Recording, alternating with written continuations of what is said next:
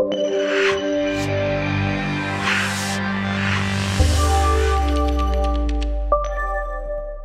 everyone, and welcome back to Sucuri Security's WordPress security tutorial videos. Today we're going to be looking at WPScan, a black box online vulnerability scanner for WordPress that you can download for free for Mac and for Linux. I'll be using Linux today in a little VM here, but you can use whatever you like.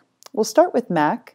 First thing you're going to want to do is clone from the GitHub repository. So git clone, and then we've got the URL here for the WPScan team URL. That'll go ahead and install a folder in your root file on Mac.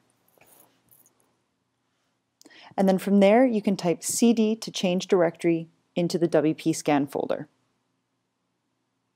Once you're in here, all we really need to do now is install a little bundler that'll go with this Ruby application.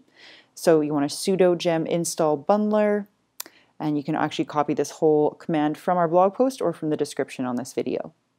Put in your password and it'll just take a few minutes to install.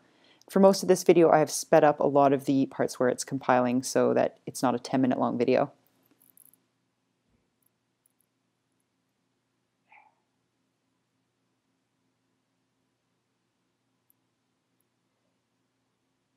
Now all these little pieces that it's installing will eventually let you be able to run plugin vulnerability scans, core file and theme vulnerability scans, look for weak passwords and usernames and that kind of thing. So now that it's finished, I'll go ahead and show you guys how to do this in Linux as well. I'm just using Ubuntu, but if you're using any other distro, there are instructions on the WPScan website. So the first thing you want to do is make sure you have GitHub installed. So sudo apt-get install git.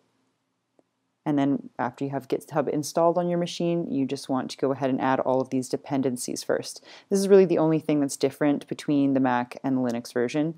After this point, once the dependencies are all installed, you can actually go ahead and just complete the rest of the steps like you do with Mac. So git clone, we're downloading the folder, just takes a few minutes.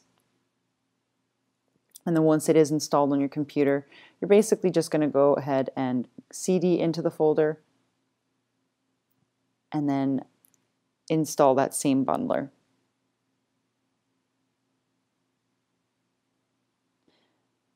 Once the bundler is downloaded and installed, you'll see again there's lots of little packages in there that it'll be using.